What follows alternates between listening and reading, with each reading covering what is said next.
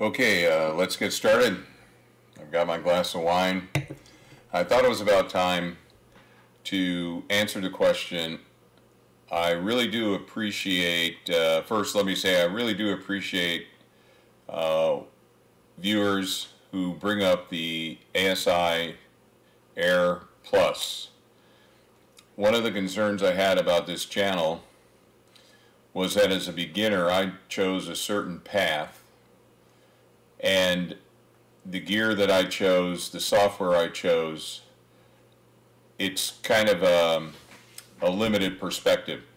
So when people view my videos and they see I've encountered some problems and they suggest the ASIAir Plus, I love that really, because it provides others who may be reading the comments, and I really encourage anyone who watches videos on YouTube to read the comments. There's a lot of golden nuggets and information in there. So, you know, part of why I wanted to do some interviews at the Golden State Star Party was because I wanted to start to bring the perspective of different sets of equipment that people use and share with my viewers through an interview style with the owner of the gear, why they chose that, what level they were, what level they were at, and why did they choose the gear that that they chose. So, you know, keep suggesting the ASIAir Plus. That you know, that does not bother me. But I also don't want you to be offended because I'm not going to go down that path. Early on, when I was doing my research, I became aware of the ASIAir Plus, but I also became aware that it was vertically integrated with other ZWO products, and that it was what I would call proprietary. It was not open to third-party products, and I totally understand that, and it makes a lot of sense. Vertically integrated solutions often, you know, they provide a lot of benefit, but they also can have some limitations. And my philosophy, which comes out of 20 plus years in the information technology arena, is that I prefer open systems.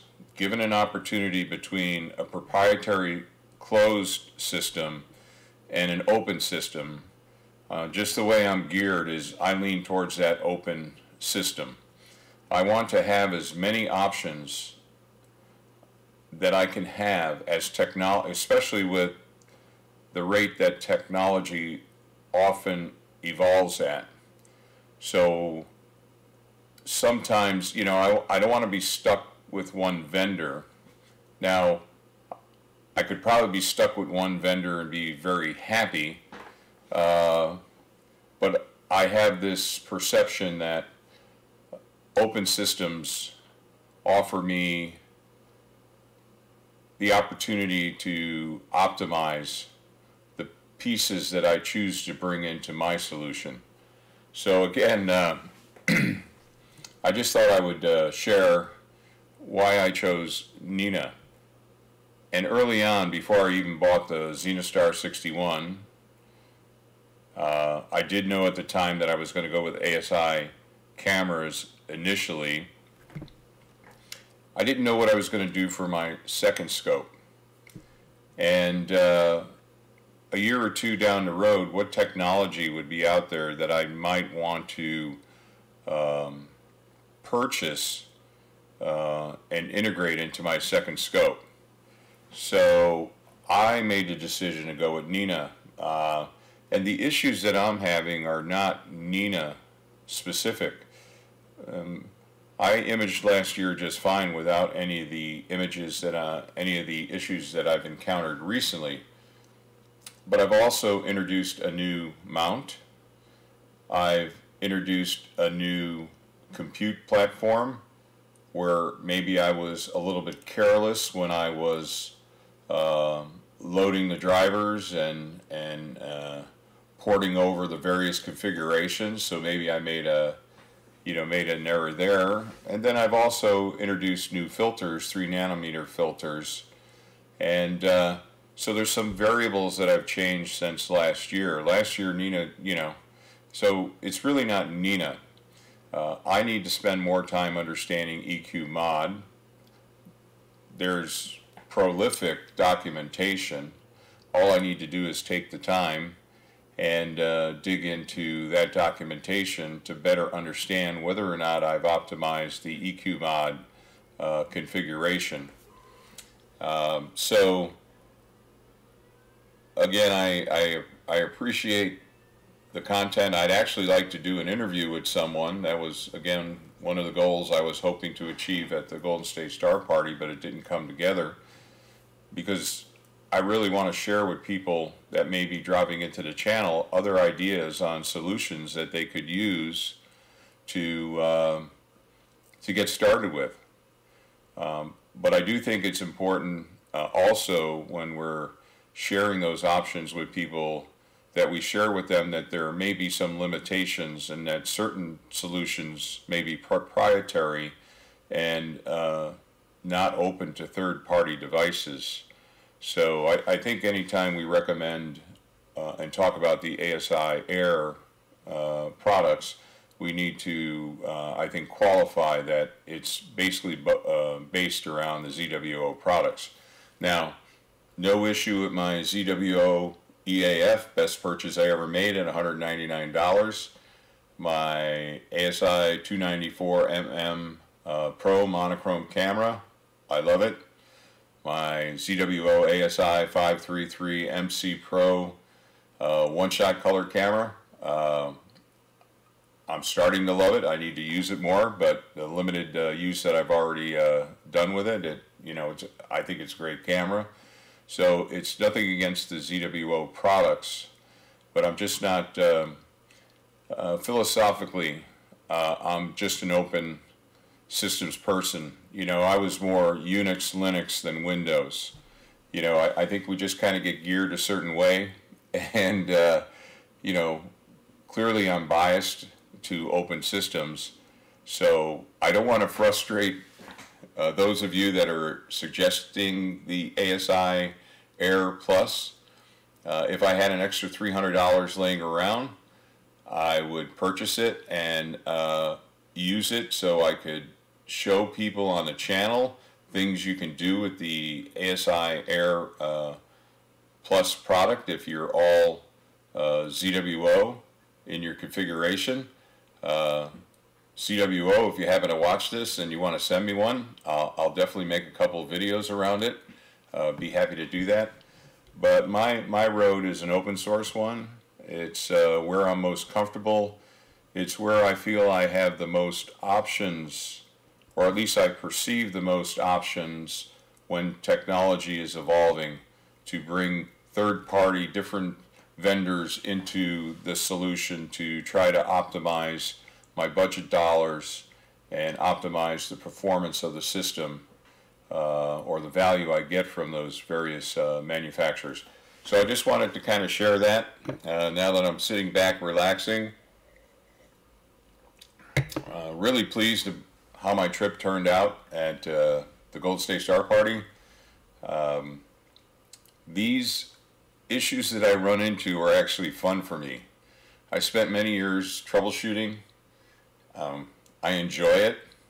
There's times when I wish I didn't have to troubleshoot, but on the whole, there's something about troubleshooting that is enjoyable to me. And again, the whole purpose for this hobby, I retired and I needed something to do, and this kind of feels like work at time, and it gives me a chance to try my troubleshooting skills and my ability to do research. So while I may be frustrating the heck out of you because I haven't moved to an ASIAir Plus, I apologize for that, but I'm actually having fun doing what I'm doing.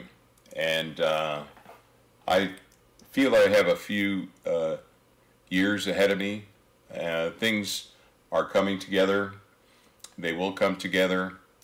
And I do see a solution, maybe an 8-inch Edge HD or 925 Edge HD, and I could see that configuration with maybe a moonlight focuser. Maybe I try out QHY camera, you know, just for my own edification. And again, N.I.N.A will let me add those items into my solution where the ASIAir would not. So why not learn N.I.N.A, EQ mod, and how to make that all work now, so down the road when I move into my next scope, I don't have to relearn anything. Because if I went with the ASIAir Plus now, maybe yes, it would be an easy street, but when I move into my larger scope, in particular with some thoughts already on what I'd like to incorporate it in that solution from various vendors that are not ZWO, then I'd be on the learning curve all over again. So I'd rather spend the time now. I know where I need to spend my focus at this moment based upon the trip to the Star Party, and I will, and that's part of the enjoyment for me. So salute to all of you who have the ASIAir or ASIAir Plus. You know, as I said in my video, it's a diverse community, a range of solutions that people choose to move forward with. But you know, congratulations on your decisions. I'm glad that the solution is working out for you, and you know, I'm just going down a little bit different path. But again, I do want to do some interviews with people and bring the ASIAir Plus perspective into the channel. So if any of you want to volunteer, we could do a Zoom call, or if you're in the western United States, Oregon, California, Nevada, Utah, I'd be happy to travel out to your location and we could do an interview there, because I really I think it would be of value to bring these different perspectives on the various solutions into the channel here. So, all right, thanks again. Keep recommending it in the comments. That does not bother me whatsoever. Hopefully people that are viewing the comments are reading the comments and they become aware of the ASIAir solution. And as I said, I saw several people using it at the Star Party, and so I don't question the quality of their solution if you're an all ZWO configuration. So okay, so I don't want to run you off the channel or discourage you, you know, in any sense, because I'm not moving in that direction. But again, if somebody wants to send me one, I'll do a couple of videos with it.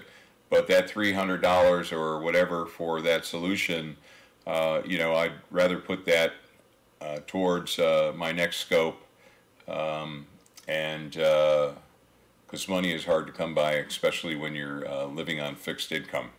So anyway, all right, so if you like this kind of content, please give it a thumbs up. As always, like, share, and subscribe.